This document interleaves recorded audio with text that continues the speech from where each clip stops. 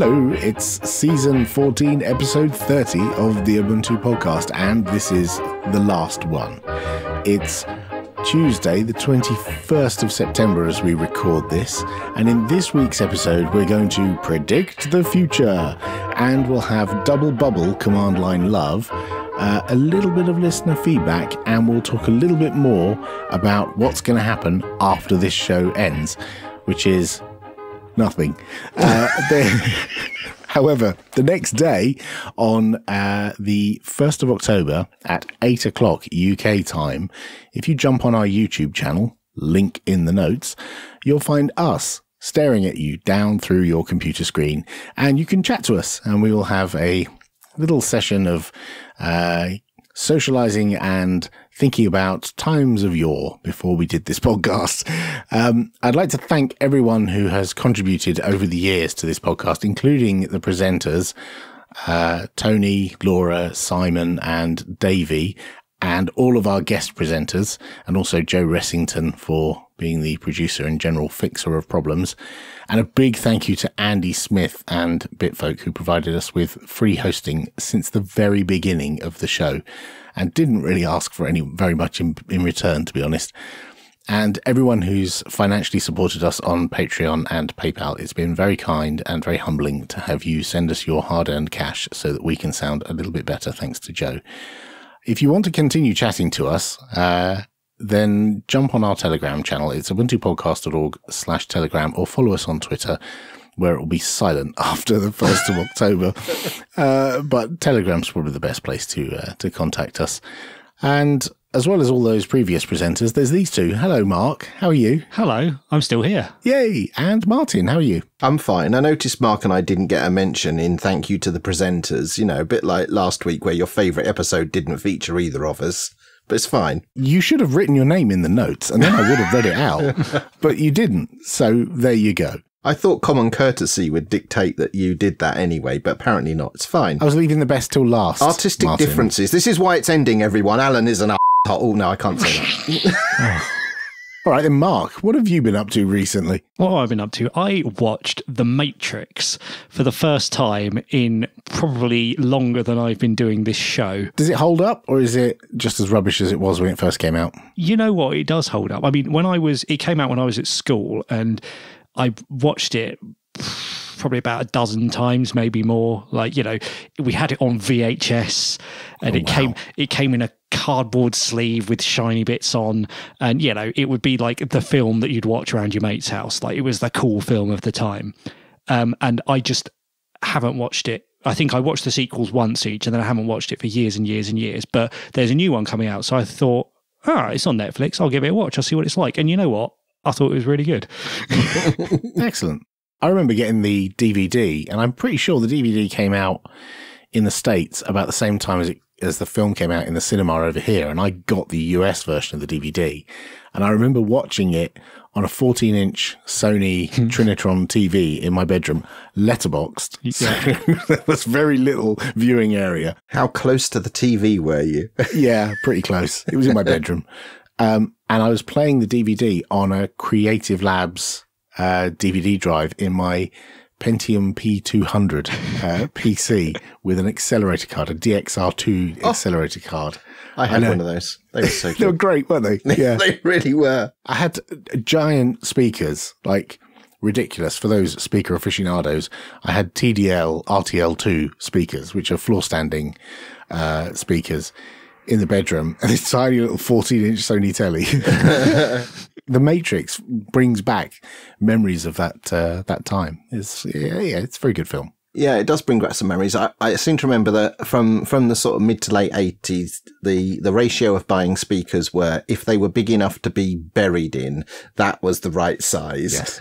and The Matrix itself, it was a format shifter, wasn't it? Because it was the film that actually got a lot of people moved over to DVD. It was like the big conversion title. I still have that DVD. I have a feeling on one side it's 4:3 and on the other side it's 16:9. I have a feeling the edition I have. And I think it's the only DVD that's made every use of every facet of like the DVD protocol, which was why so many players couldn't play it, because it wasn't just start the film, watch the film. It got all of those interactive menus and snippets built in and all the rest of it. Yeah, I remember there was because there's the 3 films which people remember, but there was also the Animatrix, which was a series of like shorts.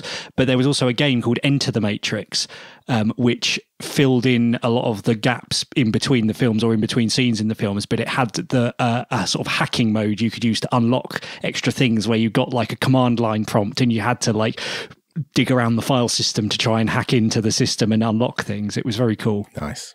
What about you, Martin? What have you been up to? I've stopped using Facebook and WhatsApp. I'll get you. I know. Apparently, it was a hipster thing to do about 5 years ago, but I'm doing it now. You're joining all the cool kids who are like 15 years old who don't use Facebook and WhatsApp. I'm making a relevant protest. Right, down with the man. Is this because you can't be bothered to install the apps on your new iPhone? Actually, yes, it is exactly for that reason.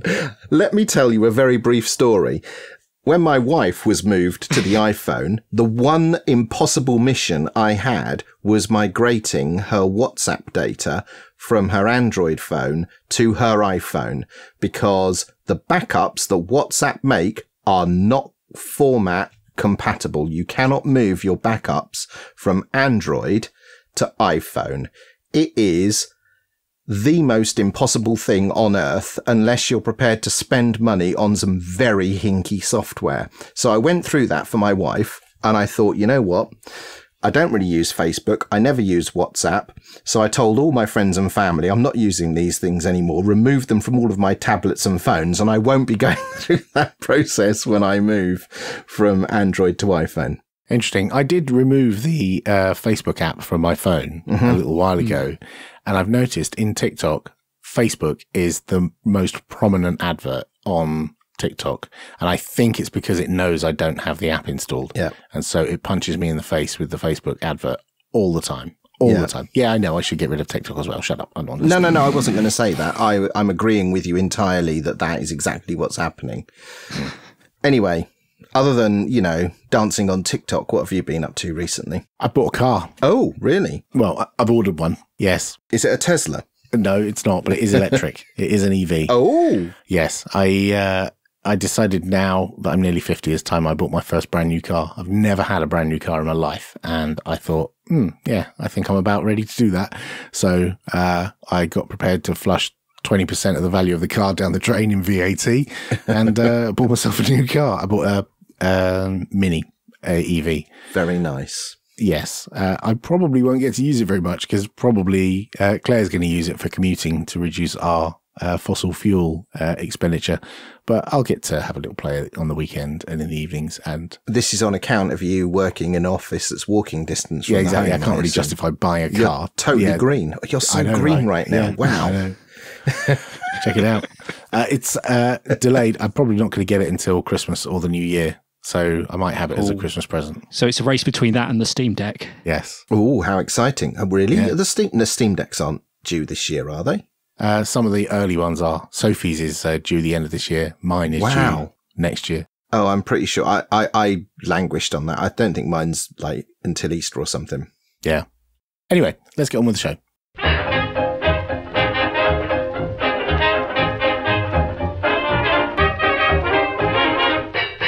So we thought we'd make some predictions for the future. We often, in the last episode of the season, do predictions for the following year. And this time we get to do it with impunity because there's no further episodes where people can say whether we were right or wrong. So we can say whatever we like. So where should we start? Should we start with, we've kind of carved these up into Ubuntu predictions and non-Ubuntu predictions. Should we start with the Ubuntu ones? Yeah. That seems relevant. Mark, what's your first Ubuntu prediction? So my first Ubuntu prediction is that Ubuntu will be certified and available pre-installed on the Framework laptop. Ooh. So currently, if you buy a Framework laptop, you can either get it with Windows on it, if you buy one pre-configured, Or if you go for the DIY edition, you can either choose Windows Home, Windows Professional, or no OS. But they do have some FAQs and some forum threads about people running Linux. So my prediction is that in the future, you will be able to buy a framework laptop with Linux on it, and it will be Ubuntu. You said in the future. Are you going to give a ceiling on this, or just at some point in the future, you'll be able to buy one? No, just no, obviously you can't do it now. You will be able to. Before either framework goes bust or Canonical goes bust, you will be able to. Wow. Okay. So I would add to that in amongst those framework FAQs, they do explain that they have picked hardware that is Linux compatible. So, you know, if you go for the no OS option, it should work. What you need to do, Mark, is find some sort of friendly local distro maintainer that would, you know, do some, you know, hardware spin for you or something. Joe, what I was going to say is, given none of us work for Canonical, we don't have the inside edge on forcing this to happen. So we can just hope that it happens. But I do make this prediction as it will be Ubuntu, not Ubuntu Mate. Oh, disappointed. Nice one. Excellent. What about you, Martin? What's your first Ubuntu prediction? My Ubuntu prediction is that NVIDIA will be the commercial sponsor of Ubuntu. Instead of Canonical? Yes. Oh. So all those Microsoft are going to buy Ubuntu things, you reckon it'll be NVIDIA will become somehow the sponsor? How do you figure that's going to pan out? Inside baseball know-how. You can't say that. That's not fair. Why not? I'm speculating. I'm making it up. Do you believe that NVIDIA will buy Canonical and therefore become the company behind Ubuntu? Or do you believe that they will take over Ubuntu from Canonical? As Alan says, you know, the sort of go-to argument amongst the unimaginative is Microsoft will buy Ubuntu. Yeah. And I think that's a bit flimsy and not very interesting. And as Arthur C. Clarke once said, you know, if my predictions seem realistic to you, I have not done my job properly. So consequently, I'm going for this one. You know, NVIDIA are a massive silicon vendor. Most of the workloads that NVIDIA care about happen in the cloud on Linux-based operating systems, which is predominantly Ubuntu. It's odd to me that NVIDIA do not have their own operating system to exploit their products, services, and silicon. So I say at some point in the future, NVIDIA acquire Canonical, and Ubuntu becomes their vehicle for delivering their platform and services to the cloud. Interesting. Yeah. Well, thinking of all the companies that could invest in Canonical, that wasn't on my hit list. And I think you're right in that everyone thinks of Microsoft as the one, like, and has said that for years, and it's really tedious. Everyone has, if I can make a wish list item for everyone after the show ends, can you all just stop saying that? Yeah, it's really tedious and not imaginative at all. If it's not NVIDIA, it's Intel. Hedging your bets. Yeah. Well, I've got 14 years. The brief in the show notes was a prediction for the 14 years. I'm going to go with NVIDIA first, but if it's not NVIDIA, then it's Intel. 14 years. I'll be retired by then. Oh my gosh. Yeah. And on that bombshell, my prediction, in case anyone wondered, is that Canonical will, this is my Ubuntu related prediction, Canonical will shutter Launchpad and move all development onto GitHub. Everything, wholesale. I think it'll be migrating individual projects initially, and then they'll start moving the build systems. They'll move everything over there, whether it's GitHub Actions or using third-party tools like Travis or Circle CI or some other tool or Azure Cloud. It'll happen all over there, and Launchpad issues will be migrated into GitHub, and Launchpad will be shut down. I hope you're right. I just don't. I think there's just too much inertia. I just don't think it's going to happen, but I hope you're right. I think that would be wise. So much development happens on GitHub. It's so easy to get drive-by contributions. How about this? Instead of GitHub, why not like a hosted GitLab instance, which has got more of the sort of underpinnings that Launchpad provides? I did consider that, and I thought, that is a wish list, not a prediction. Yes, I would like them to switch to another free software hosting platform, and GitLab would be the one that I would think would be the best one for them to go to. But my prediction is they go to GitHub. Okay. There you go. We've got some non-Ubuntu ones. Mark, what's your first non-Ubuntu prediction for the next 14 years, apparently? Yes. So I think sometime over the next 14 years, Spotify will stop streaming music. What, and just become Joe Rogan forever and podcasts only? I think that they will pivot to podcasts as their primary medium. So as far as I can work out, when it comes to streaming music, record companies make a bit of money, artists make hardly any money, and Spotify makes a loss, as far as I can tell. And I'm not a particular business person, but I don't think that's sustainable forever. And alongside this, Spotify have been pumping a lot of money into podcasts, and there is a lot of money in podcasts in terms of, sponsorships and ad revenues and, really targeted advertising. And I think that's what they're going after with that. And they are getting, a lot of people, some people would say they're not actually podcasts if they're exclusive Spotify content, but it's what they're calling them. But I think at some point in the future, they're going to have to stop doing music in the way that they do it, because it's losing the money, and there's no point if they're going to make money off of podcasts. I see you've been reading the small print on our contract that I alluded to last episode. Well, interesting.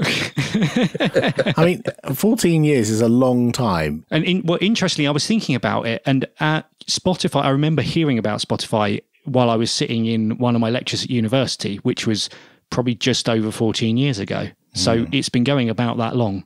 And so they've got just about that long to change. Yeah, I mean, there are plenty of streaming services who've fallen by the wayside, and Spotify has been a bit of a clinger on, contrary to like most of the others. Like, Google Music disappeared, and there are plenty of others that have come and gone and tried to take the crown. I wonder if something else will usurp Spotify, or whether someone will acquire Spotify. What if Apple acquired Spotify and then absorbed all of the music into Apple Music, and just the paid podcast just became the only thing that Spotify was used for? Could be. Okay, Martin, what's your next prediction that is not Ubuntu related?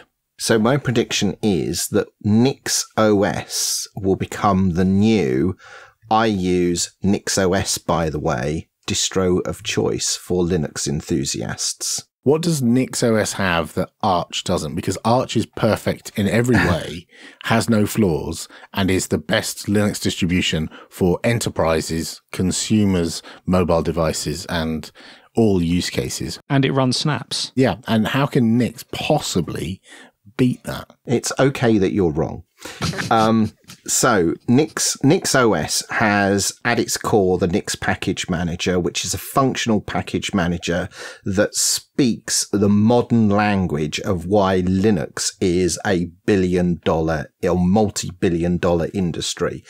Linux is dominant in the cloud, and it's the container primitives and the container language and the container ecosystem that makes Linux so very powerful there. And Nix OS has this built in at its very fabric at the operating system level. And therefore, I see that as developers and DevOps and DevSecOps and what have you start to move over to using Linux on their own workstations, of which there is a good number already, they will be choosing Nix OS because it's the easiest way for them to create the container images of their applications and platforms that they're deploying to the cloud. So if someone said to you, I will give you a small bag of money to stop working on Ubuntu Mate and make Nix OS Mate, what benefit would there be? For who? Well, for you, your users. Well, for me, it would be a bag of money. Well, of course. Of course. In professional circles, we're using Linux today. We're using things like Docker, Dockerfile, Docker Compose, build packs, multi-stage builds and all the rest of it. Nix just has all of that built in, and it's very easily accessible. And if you look at sort of where the thought leadership for containers is right now. There is a group of people saying, hey, this nicks, this is hot stuff. We should be getting in on this. This is the best way to actually make our images and our containers. And I think it's that business sector where time and money is important that's going to be a driver for popularizing this movement in desktop Linux. That's excellent marketing, but you didn't answer my question, but that's okay. Mark, what did you want to say? So if you think the driver is going to be from business, do you think that will translate to the enthusiast market, though? Yes, because I think the enthusiast market is behind the fact that Linux is a multi-billion-dollar industry and they don't realize they're using an operating system that's capable of taking people to the outer reaches of space and landing, robots on another planet. And I think the sooner we grapple with the fact that that's where Linux is best and what it's used for, and realize that that isn't running shonky shell scripts to install software and running applications in non-secured namespaces. As soon as everyone else catches up with that, then this prediction will follow. Okay. All right, my prediction, which is not technology-based, within 5 years, not even 14, within 5 years, it will be commonplace for governments to nudge people to go vegan or vegetarian. Mm-mm. I think there's going to be quite the push in the same way that governments around the world are giving incentives to better insulate your home or to use electric vehicles or to use public transport, whatever incentives they are. Veganism will bubble up to that same level, and governments will be encouraging people to eat less meat in a more pushy way, in a more nudgy way than they are right now. Is this because of shortages of lorry drivers being unable to keep the shelves stocked with meat, and CO2 shortages meaning that it can't be packaged properly anymore? No, I think it's the unsustainability of feeding billions of people with, cows, chicken and pigs. I think it's as simple as that. I think they need to find other ways to feed mankind in the years coming, and they will realize that the best way to do that is to stop people eating meat, but eat protein in other forms, which is not animals that get killed. Not for respect for the animals. That's not the driver for this, I don't think. But that will be a selling point that's used. I think the driver for this will be it's unsustainable for billions of people to eat meat. Right. So this is a sustainability argument, not a fat tax or eat less sugar opportunity. Mm-hmm. Well, good news. The largest biomass on the planet is insects. So I look forward to our new crunchy diet. It doesn't have to be crunchy. You can break them down and make them into cakes and all kinds of nice, delicious things. They don't have to be crunchy with legs and hair. Mm-hmm. You can also dip them in chocolate. I understand. But hold on. We're still talking about animals here. If we're talking about insects, aren't we? Are you specifically saying plant-based foods? Yeah, I mean, that's an alternative, but I think it's going to be, that's not my prediction. Insects. Right. Your prediction isn't that we'll all be encouraged to eat insects. No, that may be part of it. That may be a sideline, but my prediction is people will be encouraged to be vegan or vegetarian. Right. Gotcha. Well. And we have one final bonus prediction, which is a bonus because all of us thought of this prediction. So we all agree on it. Mark, what is it? By the next LTS, that's 2404, name yet to be decided, the Ubuntu desktop will no longer be GNOME shell based. So this is the next but one LTS, because there's one in 2022, which is next April. So we're talking about the following 2 years in April of 2024. Yes. So 2.5 years from the point at which we're discussing this now. Okay, so that bonus prediction, we all decided that would be a prediction and that would come true by that LTS in 2 and a bit years' time. What we didn't agree on, or I don't know whether we agree on, is what it will be if it's not GNOME Shell. Who wants to go first? All right, I'll go first. I think Ubuntu will develop a brand new whole cloth desktop. I don't think they'll reuse Plasma or XFCE or any other currently available desktop. They will sponsor the development of something new. I agree. Oh, completely. I didn't expect that. I thought you'd say Mate. No, I completely agree with everything that you've just said. I could go further. Even after Unity, you think that they would do that again? Yeah, Unity was done 5 times. Yeah. So they've got a track record for having a design, having a pattern, and executing on that pattern in multiple different languages and frameworks over the years. And I think they'll do it again. And do you think it would be based on the GNOME libraries again? No. You think this would be a clear break from GNOME? Canonical have been investing in Flutter for some time now, and I think it would be foolish to dismiss something implemented in Flutter as the future direction. Oh, that's interesting. Yeah, I'm not sure whether it would be Flutter or something else that comes along, or like Rust, or who knows what. I don't know. I don't know what that would be, but it's not GNOME GTK. There might be GTK to draw a box on the screen and then paint what's inside it with Flutter or whatever, but I certainly think it's something other than GNOME Desktop. Yeah, I don't think it will be Qt or GTK. I think it will be one of these sort of emerging mobile frameworks that uses GL as like the rendering engine, and there is some other toolkit, behind that renders the widgets. So, Mark, you obviously thought this was going to happen as well. So what was your vision of how this was going to be delivered? Well, I didn't have as clear a picture of what it would be, but if I was to just put my money on something that already exists, because I didn't have in my head they were going to develop something new. If I was to put my money on something that already exists, I think it would be KDE Plasma.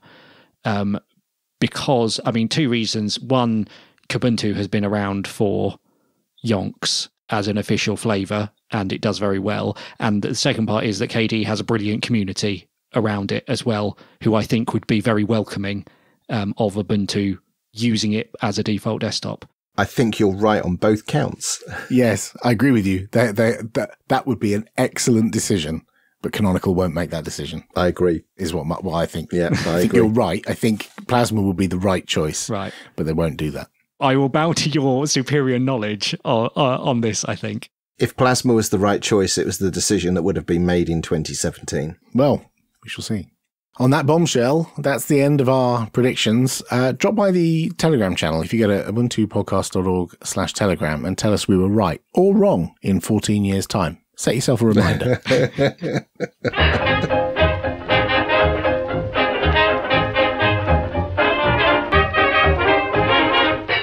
And now it's time for a double bubble command line love. First up, we have GoTop. And GoTop is something I use on all my machines in order to monitor CPU utilization, network, top processes, disk I/O, temperature of CPU, GPU, and all that kind of stuff. All that good stuff presented in a kind of retro ASCII aesthetic with extended character set to represent graphs of the CPU. I'm trying to paint a picture with words and failing. And your hands in the air. Yeah. But there'll be a link to an image in the show notes which shows what it looks like. And it's quite pretty. And it's written in Golang. And it's a single binary. You just run it and it presents the data in an animated form. And it's quite pleasant and quite lean and easy to use. It is all of those things. And I enjoyed using it earlier in the week. But then 4 days ago, there's more. So first, the Ubuntu podcast told you about BashTop, and it went viral across all of the Linuxy internet, telling you about BashTop after we told you about it first, and then how BashTop became BPyTop, and we told you about it first, and then it went viral all across the internet, and now BPyTop has been replaced by BTop++. They're not very good at naming things, these BP people, are they? They do love re-implementing them in every language imaginable, however. So fair enough. What's BTop++ written in? So BTop++ is written in C++, unsurprisingly. And in much the same reason that GoTop is written in Go, which is a good choice of language because it's very efficient. BashTop and BPyTop suffered with the fact that they're an interpreted languages in air quotes, and therefore a bit slow, and for system monitoring, not ideal. So anyway, BTOP, single binary, you can download it from their GitHub. It looks just like BashTop and BPyTop that came after it, and they're going to be piling in a whole bunch of features in the future. It looks gorgeous. I have a better looking picture in the show notes. Yeah, well, all right. You've got like a bazillion cores on your CPU. And so, yeah, you run it on a Sinclair Spectrum like I do. So you have one core. So, yes, you'll find information in the show notes for how to get BTOP++ and the superior GoTop. Thank you for everyone who's sent in command line loves over the years. We have thoroughly enjoyed testing them out and sharing them with the rest of the internet and making them go viral. So thank you, thank you, thank you.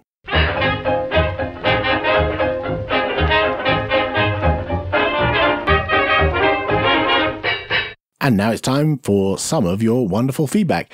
And a big thank you to everyone who sent feedback to tell us how much you've enjoyed the show over the years. It's been very lovely to read your messages of, I would say condolences, but maybe not dead. But, you know, it's lovely to hear people say nice things and fond memories. Yes.